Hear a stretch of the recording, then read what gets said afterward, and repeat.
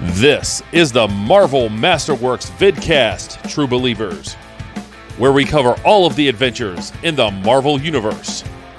From the wanderings of the Green Goliath, to the chaotic offices of the Daily Bugle, to the grim alleyways of Hell's Kitchen, and to the top of Avengers Tower, with your hosts, Adam and the Emerald Enthusiast. Welcome to another episode of the Marvel Masterworks vidcast and podcast. As always, I'm your host, Adam, and with me is my co-host, the Emerald Enthusiast himself, Donnie. Donnie, how's it going? What's up, Marvel fans? It's the Big Green Nerd here to talk about the Big Green Lady. It is the Emerald Enthusiast. There's always something with green when we seem to get together and record. You know what they say? It's not easy being green. It definitely is not. On the Marvel side of things, getting the Hulk rights to make a solo movie is not easy. Right. And actually, that's going to come into play at the very end of this podcast, so stay tuned. And then on the other side of the equation, being a Green Lantern fan is never easy because your favorite may not be starring in the book at any given time, or you're hearing people complain about their favorite not starring in a book. And so there a lot of times that's worse. So yeah. Although this week you mentioned Green Lantern before me, so is there a different drinking game for that, or the same one? That's me taking my drink of water here. So no. There we go. I'm just doing it because I'm thirsty, and I thought you were Adam. Sorry, dad joke. Anyway, and folks, I am currently manning the homestead on my own. I am living the bachelor's life right now, and I got to tell you, given that this is a Marvel centric podcast, I can really use a Jarvis because this stuff is a lot of work, and I need a break. But that's a lot of paper plates and disposable stuff. And yeah. So I'm looking for Jarvises or / Alfred out there if anybody wants to apply. Okay. Or even Jeffrey from Fresh Prince. I'll accept a Jeffrey as well. Okay. Yeah. So there you go. How about a synergy like from Gem? Or Virgil. Virgil's. Okay. Yeah. You use a Virgil. So just so everybody knows, I'm taking applications. Okay. But anyway, I'm gonna get hit up by a lot of weirdos now just to watch.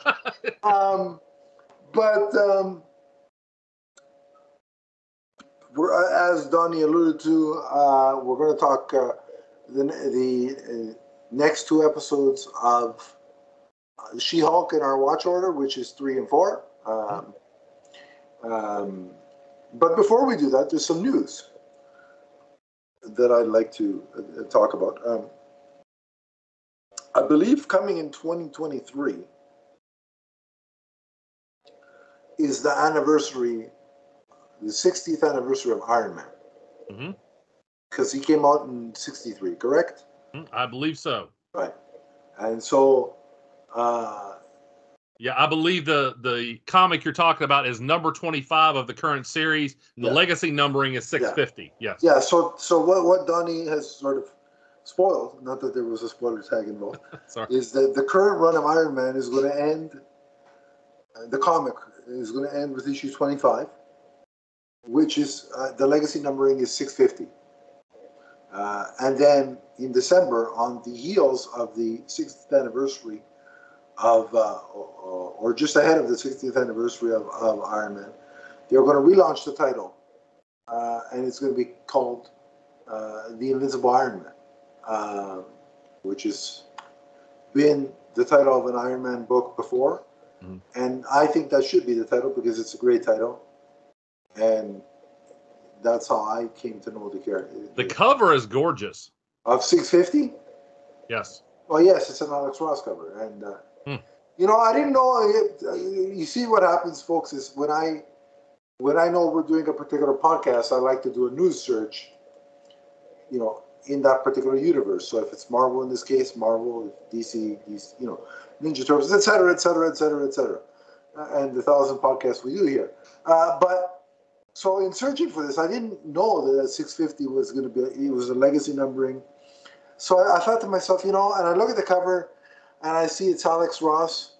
And I just sat there in silence for a minute and I'm like, damn it, this is going on my pull list. Are they doing variant covers as well? I don't know, but this Alex Ross cover is getting purchased by me. Okay. Because it's Alex Ross. And I'm sorry, anybody that doesn't like Alex Ross's art, please seek help. Good point. I'm going to hold you to that. You need to show it here on the podcast someday. Oh, I absolutely will show the issue. Absolutely. Yeah. And so, I'm definitely going to be getting the 650 there. And I also may... I'm probably going to get... so basically, the run that's ending, just before we continue, has been by writer Christopher Cantwell. Mm-hmm. And he has been basically...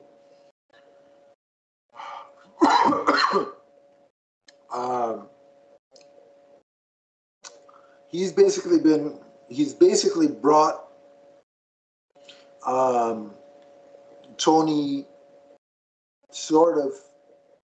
He's created a scenario where Tony's had to go back to basics and really get low tech at some points. Mm-hmm. And then, he's throughout the course of the run, he's kind of built himself back up, and has gotten really high tech again. Mm-hmm. So it's been like a hit rock bottom and then build yourself back up. Hit rock bottom and then hit people's elbow. Yeah, well, I wish that would have been funny, but I like to see Tony.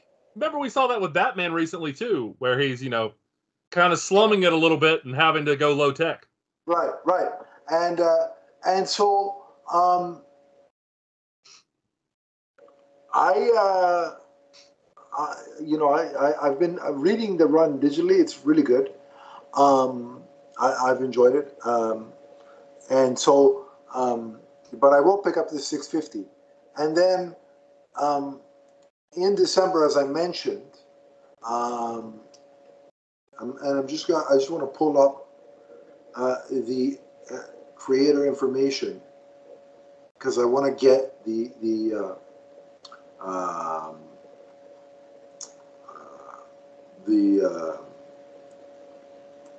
details. Right? Yes, the names of the people involved in the relaunch book. Correct. So just bear with me for a second. Okay, Invincible Iron-Man, number 1, December. Okay, I really do love that cover. I got to tell you. What are you talking about now? The 650, or 25/650. Yeah, it's a sweet cover. By the way, I really like that Marvel does that to give you a little bit of continuity and for helping people know where they are. Yeah, I totally understand why they do all the number ones. I get it. But I also like the fact that they have the legacy number. Mm-hmm. Yeah. In fact, I just recently, I've had a couple people, DM me and say, hey, why isn't The Green Lantern by Morrison and Sharp? Why isn't that considered Volume 7 and, this run is Volume 8? And I was like, actually, this run, according to DC, is Volume 6. And there's nothing different. But it is confusing because, again, that version of Green Lantern is its own entity, even though Thorne has mentioned a couple of things from it. Yeah, absolutely. Yeah, it's just I get why they do the new number ones, but I like the big numbers. There's something. Yes, and my point being is I think DC should do this as well. The legacy numbers. Yeah, I agree. I absolutely 100% agree. Yes. So I've pulled up the information. So in December 7th to be exact, they're going to relaunch with the Invincible Iron-Man. And it's going to be written by, I believe his name is Jerry Dugan. Mm-hmm. Not related to Hacksaw Jim Duggan at all. Right. Or Pat Dugan. Yeah, or exactly. So he's going to write, and Juan Frieri is going to draw, and that artist is currently, or is involved in the Avengers book currently.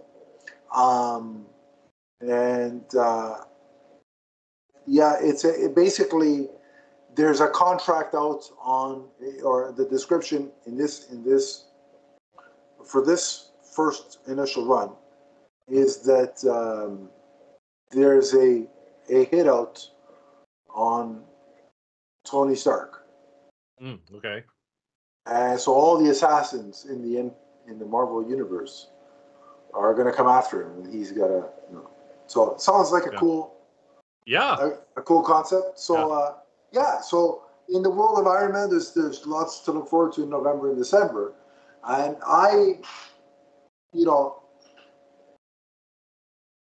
obviously through the films, the MCU films, Iron Man has become a favorite character of mine. So with a lot of people. And so I started reading back when I think after the first film is when I started picking up some Iron Man books. But I will clarify. I mean, if you've listened to my podcast long enough, you've heard me complain and make jokes about Uncle Tony, right? Right. Basically, assuming the role, the father figure of Peter Parker in the MCU. Mm-hmm. Yeah. That is something I'm not keen on. But apart from that, I do love the Iron Man character. He's probably, for me, top 3 Marvel characters for me. So there's Daredevil, Iron Man, and Blade are really the top 3. Well, and I'm glad to see Iron Man's ascension in pop culture. Prior to 2008, Iron Man, if you ask people, name your top 10 Marvel characters, he might have cracked the top 10. But he wouldn't have been the top 3 or top 5 for most people. Some Iron Man readers, I get, your loyal readers, and that's great. But now, when you think Marvel, probably you think, Peter Parker, of course, Spider-Man, Wolverine, and Iron Man, they're in the top 3 somewhere. And the thing is, too, like, The thing is, too? No, I meant, I realize how that sounds, but the interesting aspect of it is that so that movie catapulted the character into superstardom, but also in terms of the movie, people are still clamoring for a return of Robert Downey Jr. Mm-hmm. And that's what I said. Look, Robert Downey Jr. outside of the MCU may not be a humongous box office draw. I mean, the Sherlock Holmes movies did well, but that's an IP, right? So Iron Man is an IP. So outside of IP work, maybe Robert Downey Jr. isn't as big of a draw, but Robert Downey Jr. as Iron Man puts rear ends in the movie theater. And they wouldn't have to bring him back and try to supplant other characters that they are promoting. Just a flashback scene. Or I think any form of bringing him back. Yeah. Would I think get the audience, the fan base excited, because I still see people clamoring, for Tony Stark. And the reason I say this is, the characters made an imprint when the conversation about a character coming back and an actor portraying him coming back goes beyond the Twitter sphere and the hashtag sphere, and extends to outside. My litmus test is basically the family members I know that, aside from watching the MCU movies, they don't read comics. They don't follow the news. Yeah, the people who don't inhabit nerdy circles like you and I. Yeah. So I've seen so many cousins of mine and my brother saying they got, and they, echoing the sentiment that they've gotta find a way to, bring back Robert Downey Jr. as Iron Man. And I think possibly in Ironheart, like if he's part of the AI, sure, that kind of trains her. And that's the kind of thing that could be done in just like a couple of weeks. He shoots those scenes by himself, and they make him look like whatever the armor has him looking like, like a hologram or something. And he gets a lot of money for not a lot of work. Right. And I think he'd be open to that. And look, I'm going to put it out there. Just my personal opinion, this is me thinking. I don't know anything. I have no sources. So I'm not claiming anything like that. So in other words, we could get this on We Got This Covered. Probably. I mean, this will be headline news tomorrow. Right. But in my opinion, I think in terms of being Iron Man, being in the suit or the armor, right? I think we'll see Tony Stark as Iron Man one more time. Okay. Like a full-fledged Iron Man, and I think it'll be some shenanigans in Secret Wars. Okay. Avengers Secret Wars. So, but otherwise, if we do ever see him again, it'll be via the AI. Him sort of being the Jarvis to Riri Williams. Right. But, and I've always felt that I never bought the fact that we were never ever going to see him again. Yeah. He may not be the feature anymore as far as Iron Man goes, but there's so much of the MCU was built with him as the centerpiece. Oh, he's the face. Yeah. I mean, he was the face of it all the way up until Endgame. Right. Yes. They built the cinematic universe around him. Much like on the DC side of things, they built the cinematic universe around Henry Cavill. One worked. One, unfortunately, didn't work so well. So, and this is why I say, you can gauge the interest in a movie's popularity and an actor playing a role's popularity on the reaction in the outside world, outside of Twitter.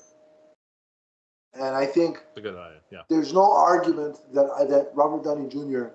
as Iron Man is, one of those, castings that is just so spot on. But the elevation that those movies did for the comic character is exceptional. I mean, that's what you hope that these movies do for the source material. Mm-hmm. Right? So, although to be fair, Henry Cavill followed an icon in Christopher Reeve. I mean, Superman already has that with Christopher Reeve. Yeah. But my argument is, because I saw the other day somebody was saying to me about how, if they bring back, and don't get me wrong, DC note here, if they bring back, I've said it before, if they bring back Henry, I'm all for it. Likewise, yeah.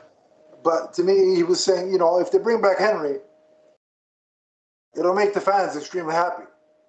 I'm like, sure, the Twitter fans, the Twitter bubble, yeah. A lot of fans, sure. But the general audience, to me, just my perception, the general audience, if they rebooted Superman and put somebody else in that role, if the movie was good, the audience would go along with it. Or whatever project he was in, the audience would accept it. I don't see, none of my second cousins, third cousins come on. They really got to get that Henry Cavill back as Superman. I haven't seen that. I've seen it on Twitter. I've seen the hashtags. Yeah. But again, the Twitter bubble is not as,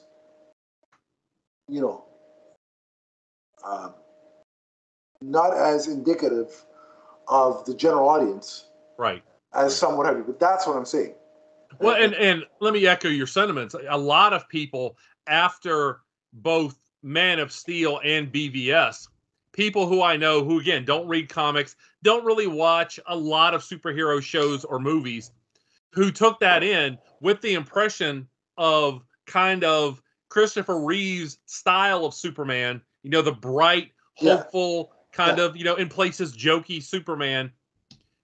They were just like, what is Superman ever like this in the comics? Why I'm is like, he constipated? People were asking, why is he constipated? And I'm like, well. And I told people, I'm like, there are very different interpretations of Superman throughout his long history. Yeah. No, but my thing is just like, but not everybody was ready for what Cavill's Superman did, or Snyder's Superman, whatever. That's no slight to Cavill. It was just the material he was given. Yeah. I think now if he does come back and he's given material that is more not jokey but more hopeful, more positive, I think he could reach the status of Christopher Reeve and Robert Downey Jr. I think it's possible. Yeah. And they were headed in that direction, but the problems that Warner Brothers we have talked about in the past, it goes far beyond just the creative side of the DC universe. But my ultimate point is, I think if Marvel puts out a press release that says Robert Downey Jr. is back and he's headlining a movie, again, Robert Downey Jr.'s non-IP work may not put butts in seats. But you put him in a Marvel Universe movie or an Iron Man movie, that thing's going to make near $1 billion. That's an event. And that's a 4-quadrant movie. That's everybody who would be interested in this would be interested because of Robert Downey Jr. There's no guarantee that if you put Henry Cavill in a DC movie, that alone is not going to propel the movie to box office heights, because there's a reason why, like Iron Man had, 2 movies before the Avengers? Yes. Right? Both of those were out. There's a reason why Henry Cavill's Superman only got 1 solo movie, and then Batman and Wonder Woman, with video cameos from the rest of the Justice League, were jammed in his sequel.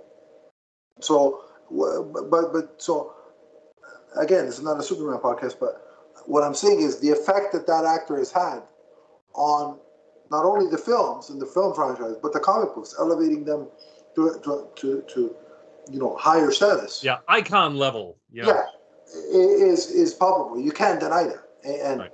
I haven't seen that in terms of effects on the comic book popularity. Mm-hmm. I don't know that I've seen that, because Spider-Man's always been popular. Wolverine's always been a star before Hugh Jackman. Well, I would say that Jackman elevated the character. I mean, he was popular. Right, but the X-Men books sold. They saw, as well as the cartoon. Yeah. So, right, so but the Iron Man cartoon wasn't anywhere near as popular as the X-Men cartoon. Although I did like that cartoon. So did I. But have you ever heard that the theme song? I am Iron Man. And now I'm going to lose our viewership here because I'm singing. We lost everybody. Subscribers are down. Everything. I know, but so yeah, but I don't know. I don't know that that there's been an impact on that level from the live action portrayal affecting the comic and sales and things like that. The way it's happened with Iron Man since 2008. Sure. I don't know that there is. I mean, some things carried over, like when Superman the movie came out. Since then they've incorporated the Crystalline Fortress. They've incorporated that aspect into the movie, the thing. And, certainly with Superman, with the radio serials introduced us to the kryptonite and, all the jazz.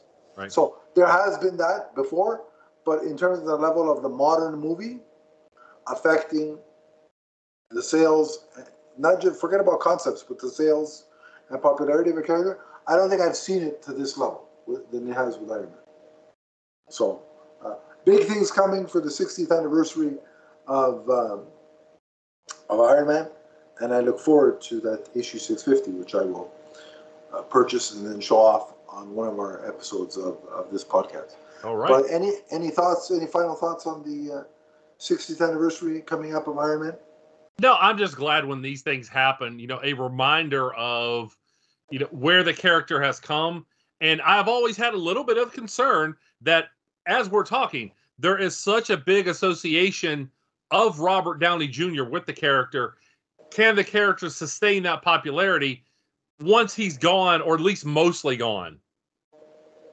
You know, I really want to see the character continue to at least sustain the popularity that it has now into decades to come.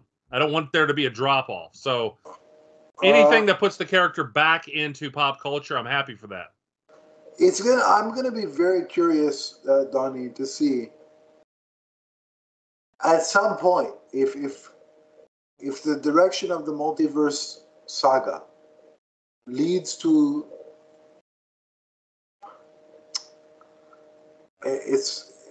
the wording might be incorrect, but you understand what I'm saying.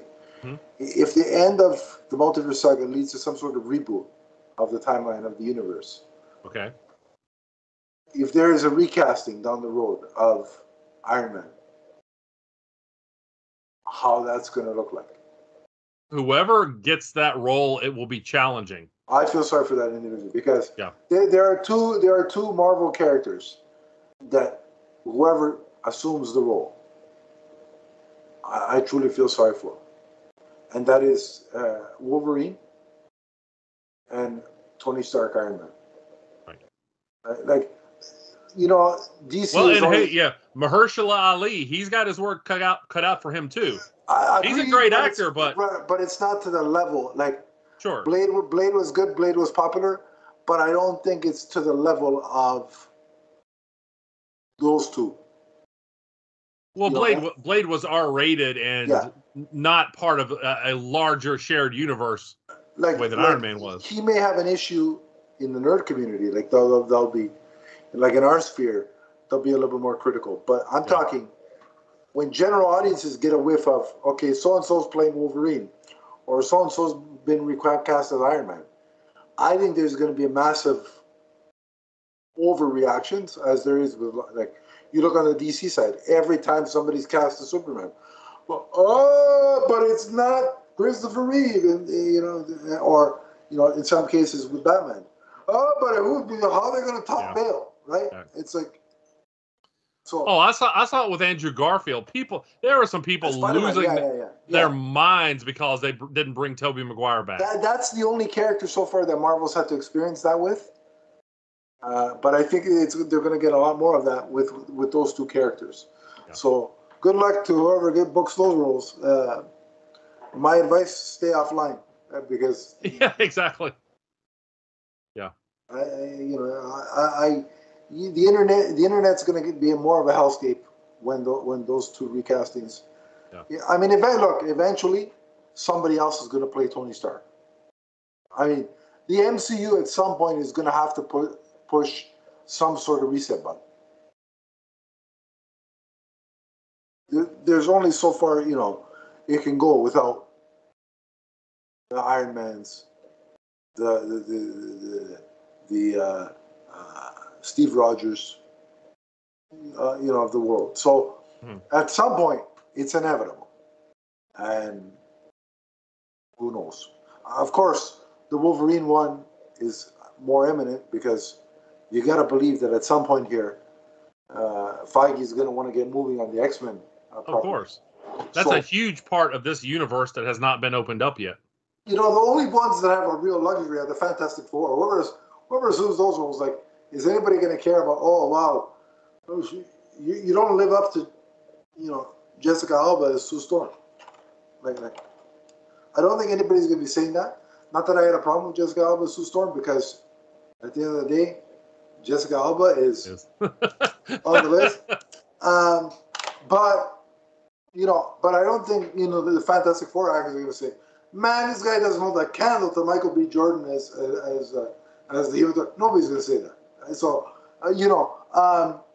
well, here's another one. Let me throw this out there. Elizabeth Olsen. They probably have great plans for that character. Oh, yeah. Will she always want to be Scarlet Witch? Will she want to be Scarlet Witch for another 10 years? That's a good question. And I've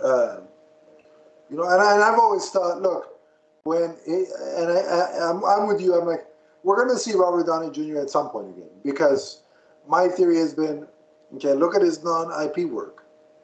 It hasn't done well. So at some point he's going to be like, that $50 million Marvel paycheck is pretty damn enticing, you know?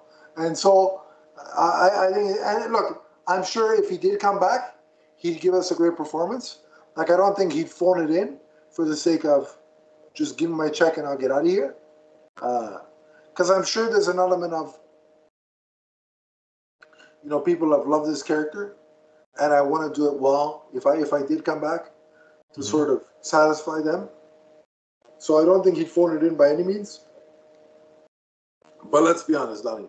If they were throwing that kind of money at us to play a role, that would be a factor in us accepting the comeback. I mean, we're not going to sit here and lie and say, well, Robert Downey Jr. is going to come back because of the artistic integrity, blah, blah, blah. No.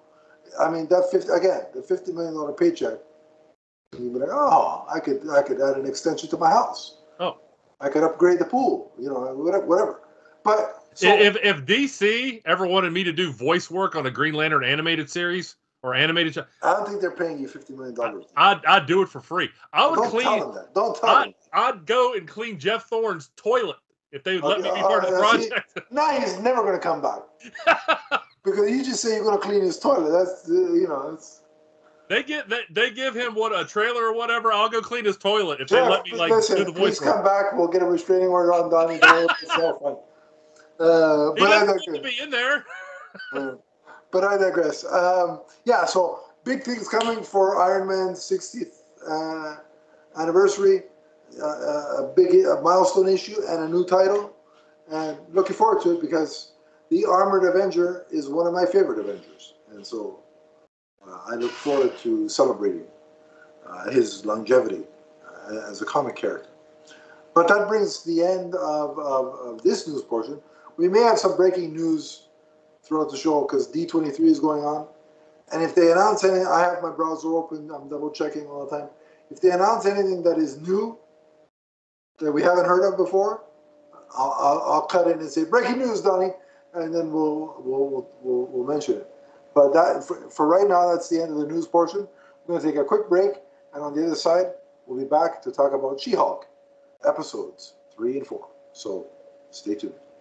Don't go anywhere. What's up, everyone? It's the Emerald Enthusiast. For all of your multiverse viewing and listening needs, check out our shows, which include Teenage Mutant Ninja Turtles, Ghostbusters, Power Rangers, the Marvel Universe, and the DC Universe, including the Emerald Echo podcast. You can check us out on Podbean, and remember to subscribe right here on YouTube. That's the Multiverse Musings Podcast Network. From the first podcast to the last. And we're back! We are indeed. And we're back to talk more about She-Hulk, Attorney at Law. Yes. The latest... A magnificent show. Disney Plus Marvel Cinematic Universe offering. And as Donnie was saying, I also enjoyed the show immensely.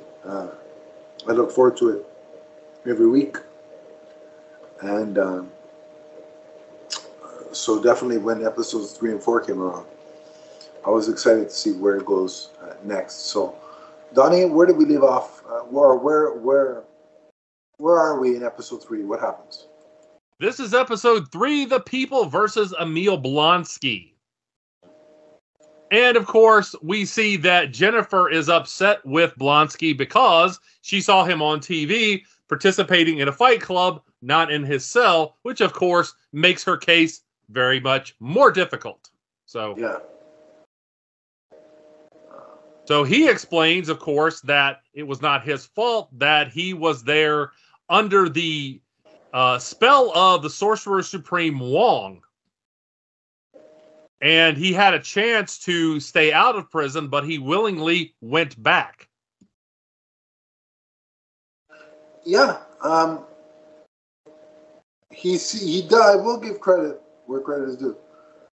There does seem to be a reformation there. Mm-hmm. You know, I don't think he's being facetious in his desire and want to be better. Okay. So you don't think he's playing the long game? I don't think so. No. Okay. All right. So he is playing the Wong game, though. Sorry. The Wong game, yes. But as of right now, I believe him. I could be wrong, but I believe him. Okay. Well, Jennifer tries to track down Wong, and news of her appointment as the Abomination's lawyer stirs up a lot of controversy in the media. So we eventually see Wong appear, and he meets with Jennifer, and he agrees to testify that he was the catalyst for Blonsky being out of his cell. Yeah. And we also see, and this adds to your argument, the fact that Blonsky can control his transformations, both into the Abomination and return to his normal stature. And what's funny is when he did that, it freaked out the judges and everybody there, the judicial panel. Yeah. And thankfully, he put his clothes back on before he transformed back into himself. Absolutely, yeah. I don't need to see Blonsky, but exactly. Or anything else. Anyway, so Blonsky is actually right. Exactly. I saw a blue one at the Watchmen movie. I don't need to see. I don't need to see a green one. Thank you very much. Exactly. Okay, so Blonsky is released on parole, but he's of course told that he cannot transform again. And didn't they say that they were going to put him in an inhibitor? Yeah. Okay, right. All right.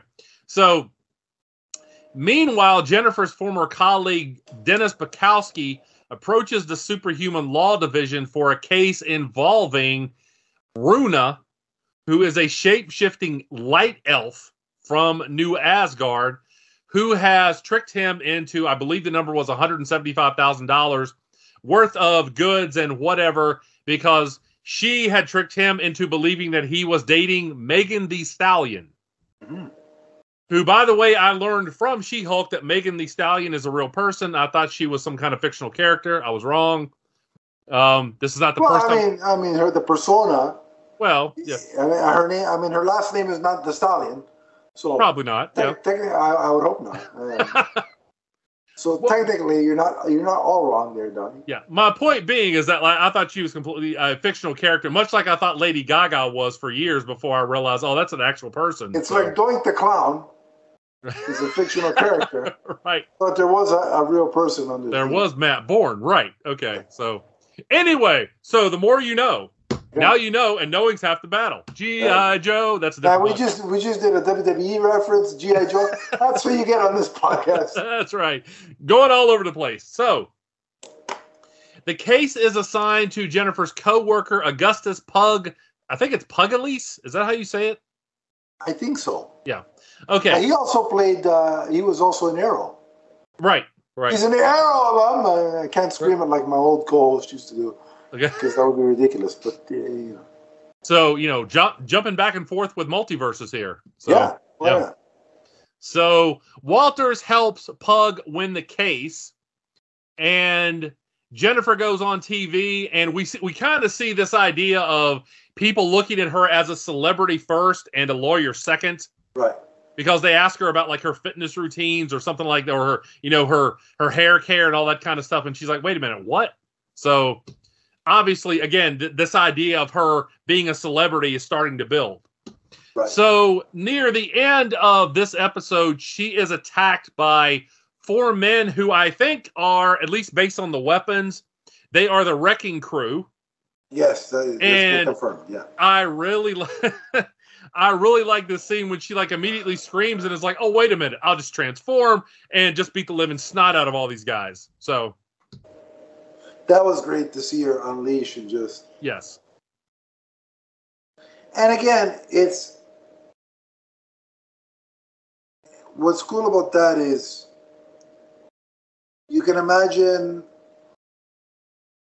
how many women have experienced, the fear and just intimidation of walking to their car or walking home late at night.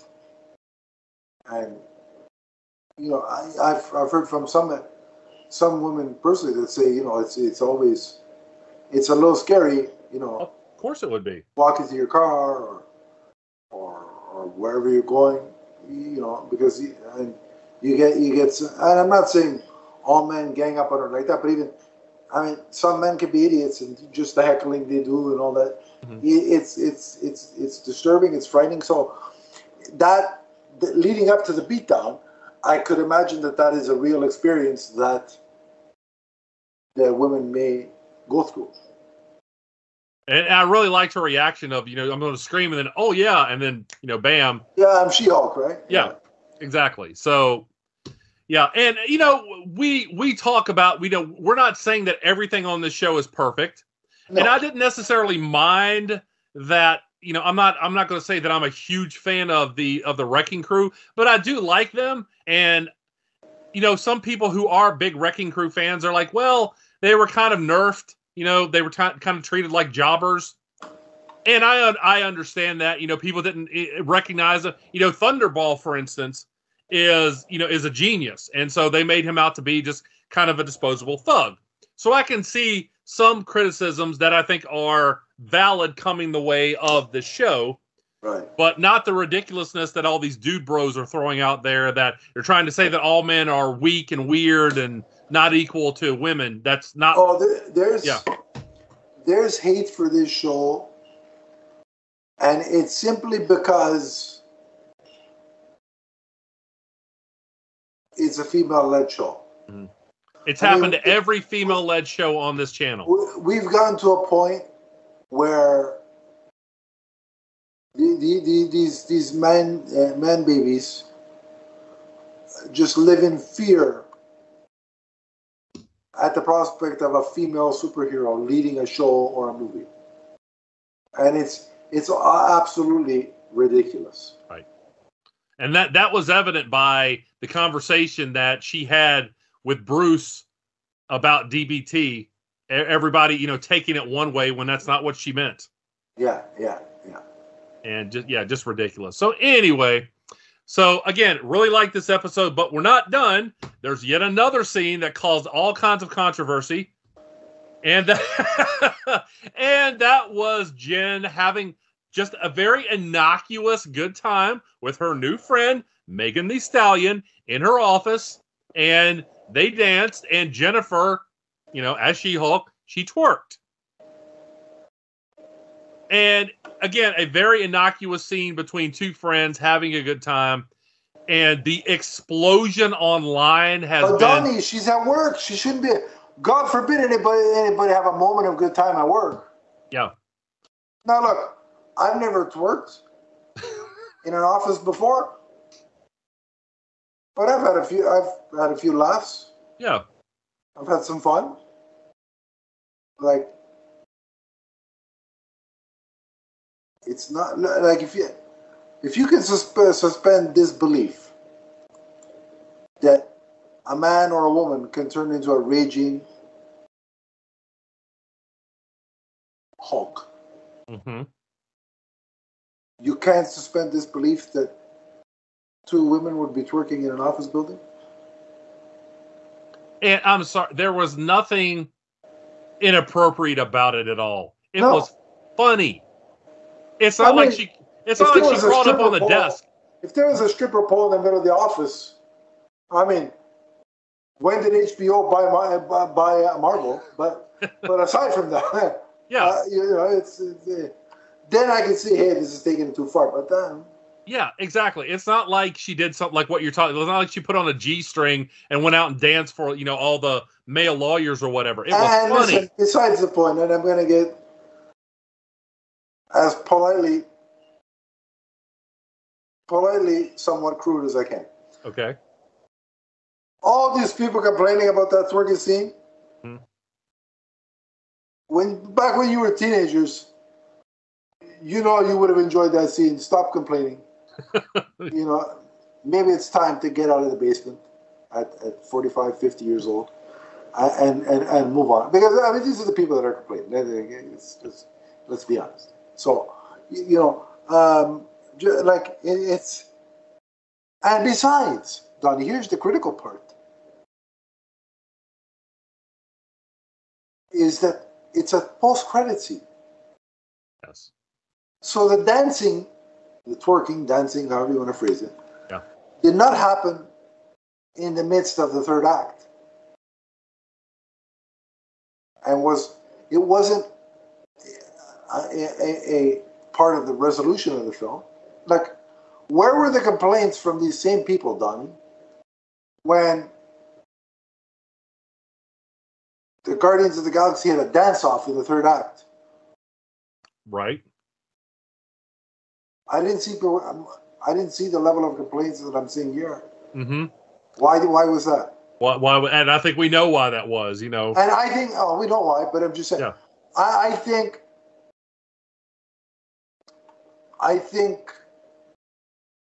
I have more of a problem with the Guardians of the Galaxy, and I still love that movie, but I take more of an issue with the dance-off in that third act that is part of the resolution of the big fight than I do two women twerking in an office in a post-credit scene. Sorry. Mm-hmm.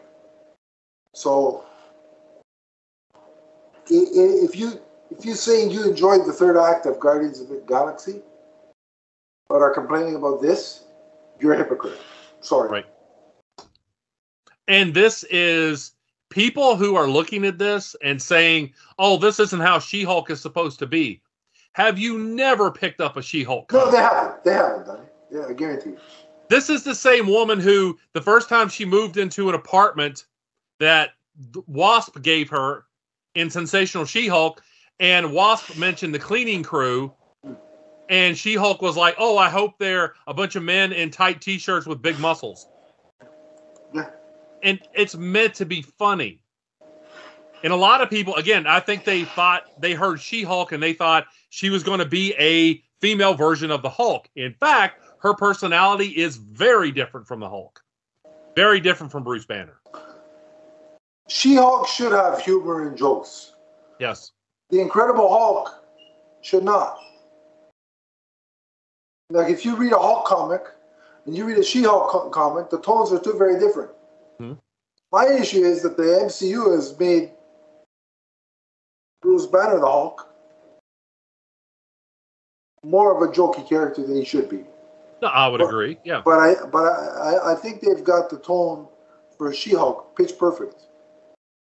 We've seen that She-Hulk, Jennifer Walters, is a much more mentally healthy character than Bruce Banner is, which makes sense because she was an adult with adult coping skills. She also has a great support system. We've seen her family. There's a very loving support system there. So she has grown up with a sense of humor. She didn't experience the childhood trauma that Bruce did. Right. And who, Bruce, again, much like, we talked about with that episode with them talking about DBT. Right. Bruce had to basically teach himself how to cope once he became an adult, and he was already very damaged. Yep. She's not. Yep. So, okay, so do we rate this episode? Yeah, or do let's we rate them separately. Let's rate them separately. Out of 5, I'm going to give it a 4.5. Letter grade. Remember, letter grade. Okay. 4.5. No, I was kidding. Letter grade. I'm going to give it an A-. Yeah. Yeah. I will as well. I liked it. Really solid episode. Continued what you liked from the first one, the first two, and built off that. I thought most of the humor landed for me, and there wasn't a ton of action in this one. Which speaks to the strength of the character. She doesn't need a lot of smackdowns. But I was still engrossed by it because I'm interested in Jennifer Walters. So right, exactly. That's a good thing. This show is carried by the richness of this character and her personality. Absolutely. So A- for both of us. Mm-hmm. Now, before we move on to episode 4, Donnie, I just want to alert our viewing and listening audience. Breaking news. Yes, Marvel Studios has released a trailer for what is it? Werewolf by Night? Is that what it is? Yes. Yeah. And they've also released a trailer for Secret Wars so far. Okay. The show. So what Donnie and I will do is we will discuss them separately on another show, and we will bring that conversation to you. But I just want to keep you abreast of what's going on and what's out there, so that if you want to check that stuff out while we're talking, you can. But we will give you our breakdown of both of those trailers in another episode. So thank you for keeping us abreast, and I'll keep you a leg and a wing. Anyway, sounds like a plan. Yeah, and we'll both be ahead of the game. I'm hanging around you way too long, sir. When I start doing that. All right, episode 4. Okay, episode 4. Is this not real magic? That's the name of the episode. So we see that Donnie Blaze, a magician at. I wonder if he's related to a specific person. You know, I meant to look that up. That's quite a hothead and likes to ride motorcycles. So he is a magician at Mystic Castle who was expelled from Camartage for unethical use of magic.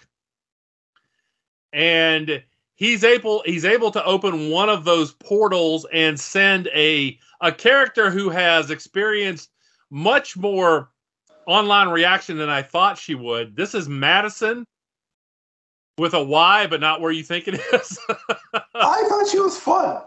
Oh, don't get me wrong, I did too. But I didn't realize that so many people would latch onto her. I thought she was hilarious. She's gonna get a spinoff. I tell you, a lot of people are clamoring for that. Legitimately, they want to see. I'm joking, but look. No, there are people who they want to see her and Wong in a spinoff. I'd watch it. I'm down. Hey, and also I'll just throw it out there because we're all on the Madison train. The actress that played Madison on the list. So anyway, she is sent to another dimension, and later on we get this backstory where she made a deal with a demon, and that's always a good plan. yeah, exactly. Didn't work well for Peter Parker in the comics, now did it? Certainly not. Yeah, and she had this really funny backstory about being in lava with a goat or something like that, and so I really like the levity of that character. So Wong approaches She-Hulk and asks for help in making an example of Blaze because he doesn't want people misusing the mystic arts because it could have massive ramifications. Misusing the mystic arts. Say that 5 times. Misusing the mystic arts. Now you do the other 4. Not a chance. Okay. They don't pay me enough to do that. That's right. Well, you have to pay me a lot of Monopoly money for me to do that. So anyway, she decides to help Wong launch a case against Mystic Castle's owner, Cornelius P. Willows. By the way, I saw that actor, and I need to look up his name because he deserves the attention here. He is actually the oldest actor, I believe, to ever be in the MCU. You're talking about the guy with the hat? Yes, the older fellow. Yes. And I'm going to look up his name here, and I meant to do this before the podcast. But I saw that he is actually the oldest actor. Oh, cool. And I believe the actor is actually over 100 years old. Oh, wow. Yes. Oh, damn. He's still working? Yes. And I want to look up his name because that deserves some attention. Yes, Cornelius P. Willows is the character's name. And I need to find this guy's. His name is Leon Lamar.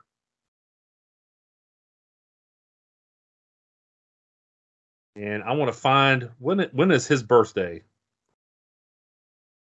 I have seen him before. Leon Lamar. Come on. He's been in a lot of things over the years. Yes, Leon Lamar Oh, come on. I saw this. He is 104 years old. Wow. That's incredible. Mm-hmm. Which is fitting for something related to the Incredible Hulk.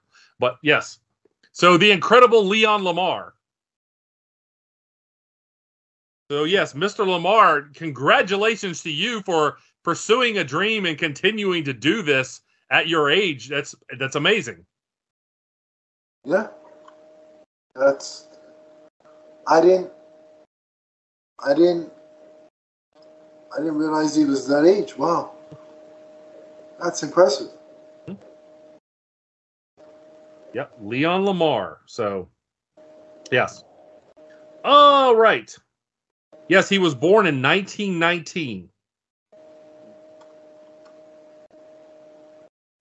Well, I mean, that's I can't even fathom that. So, anyway, where was I here? So, Walters Jennifer, she creates a profile on a dating app in hopes of trying to start a social life, and she doesn't have any success as Jennifer.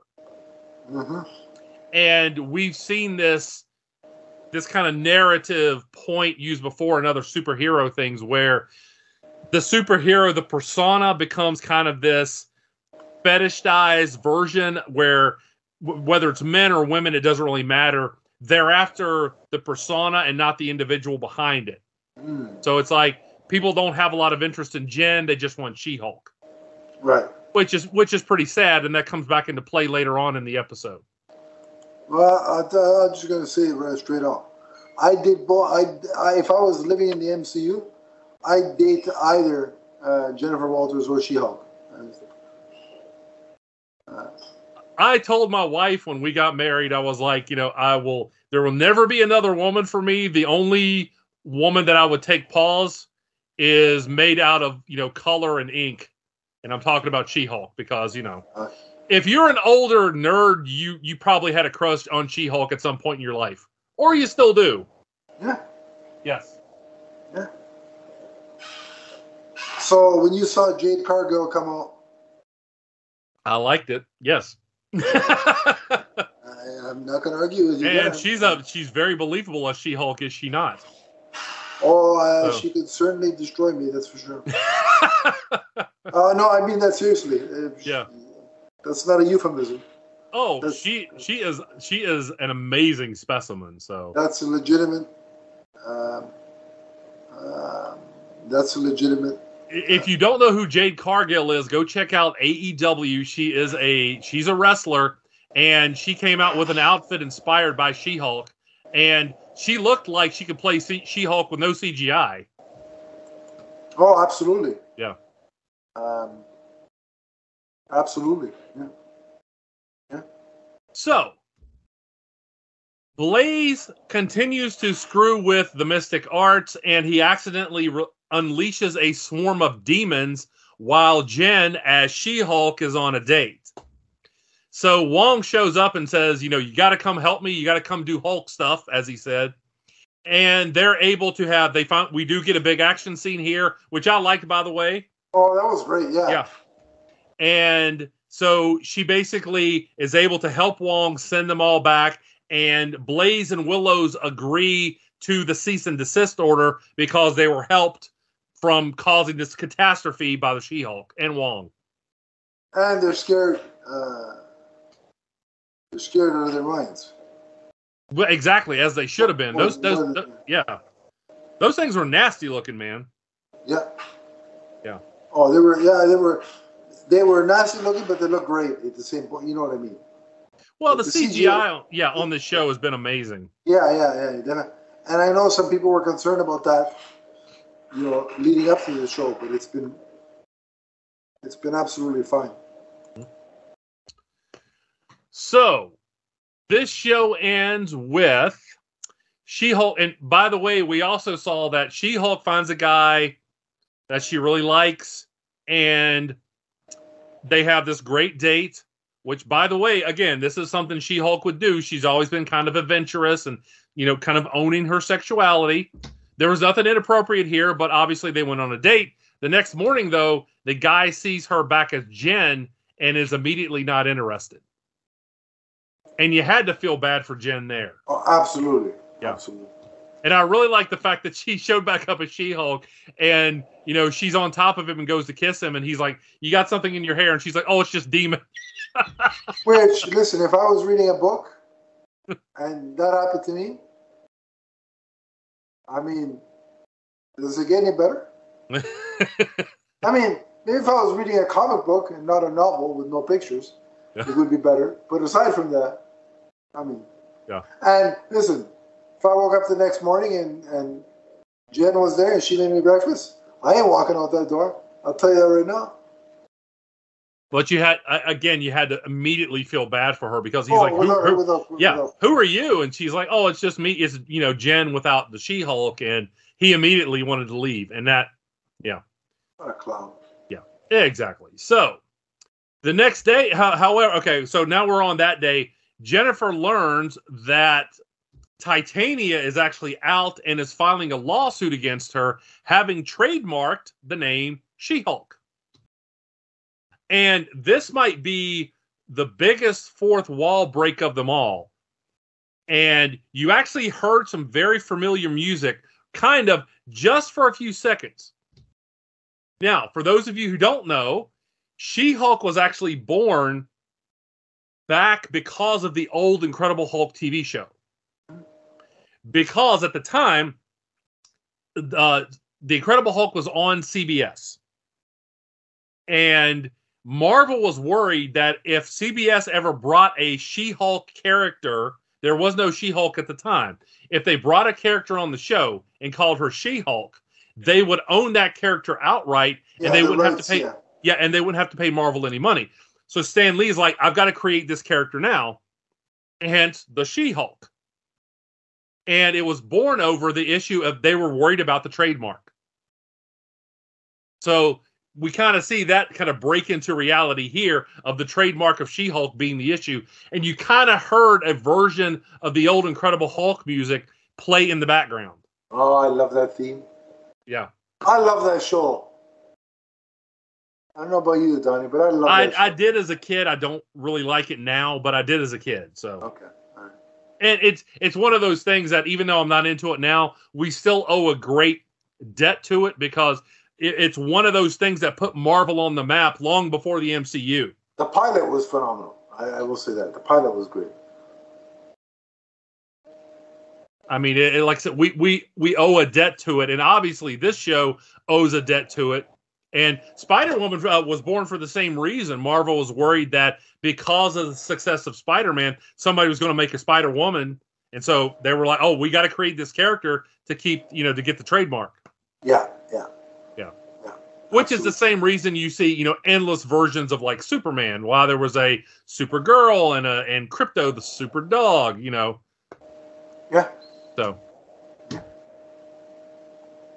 But and by the way, for people who were out there complaining, they're like, oh, this isn't She-Hulk. It's just so funny. Yada, yada, yada. Dan Slott, the writer who actually wrote She-Hulk, said this might be the She-Hulkiest episode ever. He said it was perfect.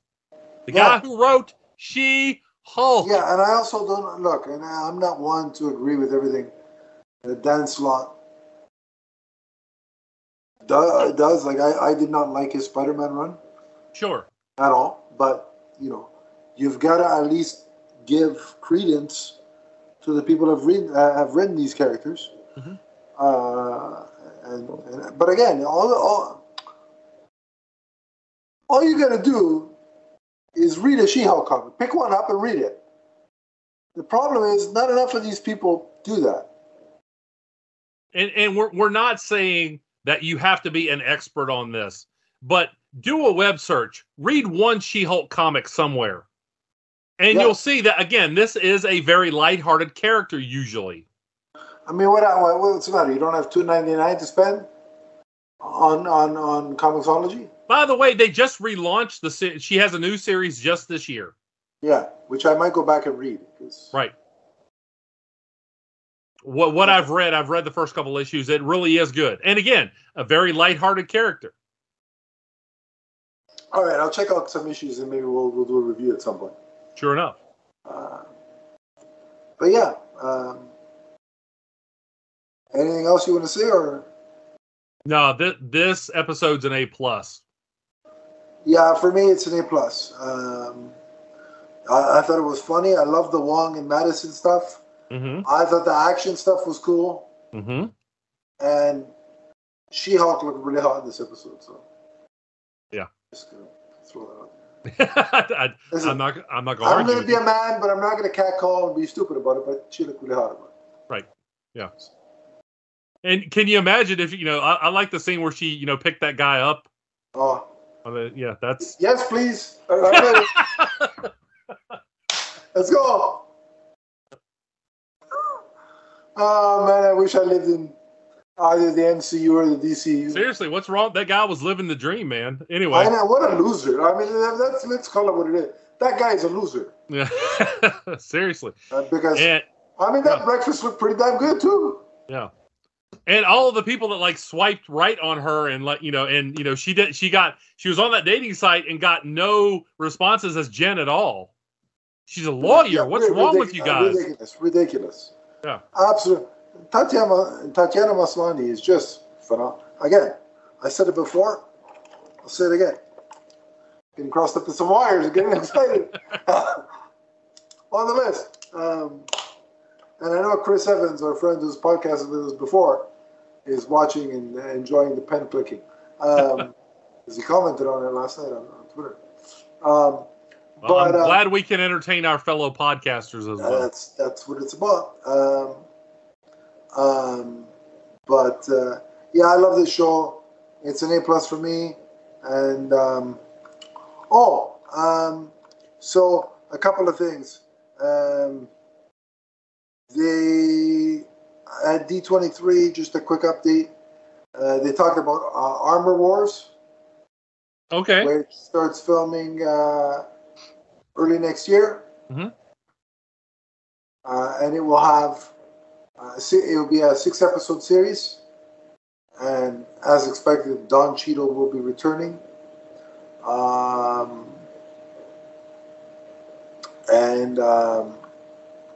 He will first appear in.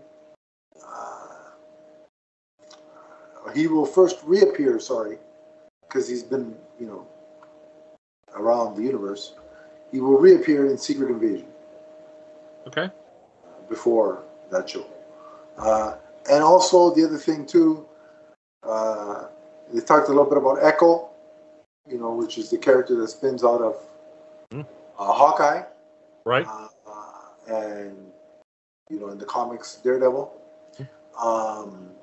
Not the Emerald Echo, which is available right here on YouTube. I would sue if they called it that and probably lose. But so they talked about that, and specifically they talked about it's going to explore the backstory of the Kingpin, because spoiler, he returns, and he returns with one eye. So, so it's going to explore a lot of his backstory and history. And they also premiered a new logo for Daredevil Born Again, and just the logo, Donnie, has me excited. Good Lord, I can't wait for that show. I'll tell you right away, folks, I'm just going to be biased for a second.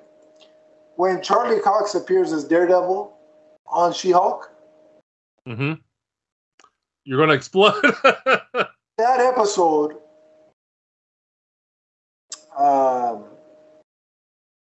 is going to have to do something really horrendous.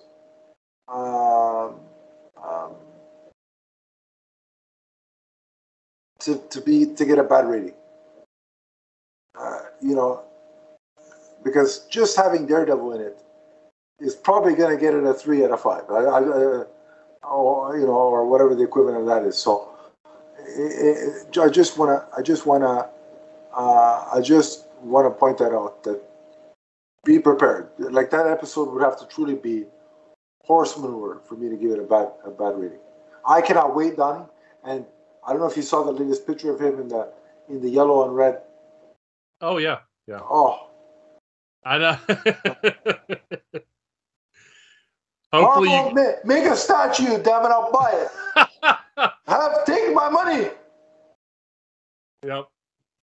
Now they're gonna do. Now you watch Hot Toys Monday morning. Bang. Then they're gonna release it and be like, there goes for him. You know what? Here's an idea. When that episode is on, as you're watching it, film yourself, and I want to see like your reaction. Okay, I'll try. You do that, and I'll do that when Jade shows back up on Stargirl, and I'll film my reaction because I know I'm going to be ready to explode. You know, seeing any Green Lantern character. So. Yeah. All right. Okay. All right. But I'm excited. Some cool Iron Man stuff, cool Daredevil stuff, great She-Hulk content. It's been a good episode. I always have fun sitting around with Donnie and talking about nerd stuff. Betcha. Again, we will review those 2 trailers on our next Marvel Masterworks episode. And maybe what Donnie and I can do, since we talked about it at the top of the show in our news portion, maybe I know we haven't reviewed the Iron Man comic on here as of yet, but given that 650 is a special number, and provided that we're not extremely confused, maybe we'll do it. Even if we are, we'll do it because of the nature of that issue. We can come on and review that issue when it hits, and if we like it, and if we continue on with number 1 of Invincible Iron Man, maybe you'll see some more Iron Man reviews and comic-wise on here. So, but we will celebrate that when it happens, and of course, as we know some more Marvel news, when we know it, we will share with you, and we will discuss it. But if you want to keep up with us and talk Marvel with us, where can you do that, Donnie? Where can they find you? You can find me on Twitter or TikTok as The Emerald Enthusiast. You can also find me on YouTube doing lots of collectible reviews. Let's talk comics. Let's talk collectibles. Let's talk Green Lantern. Absolutely. If you want to check in with me, it's at Adam_LeafsFan on Twitter. We have the Twitter page for the podcast and Vidcast Network at MMNPDC. We have a Facebook group which is listed somewhere in the description below. Click that, and I will add you, and we can continue the conversation there. But until next time, remember that She-Hulk is forever. From the first time she lands on a prospective boyfriend while he's reading a book to the last. So long, everybody. So long, everyone.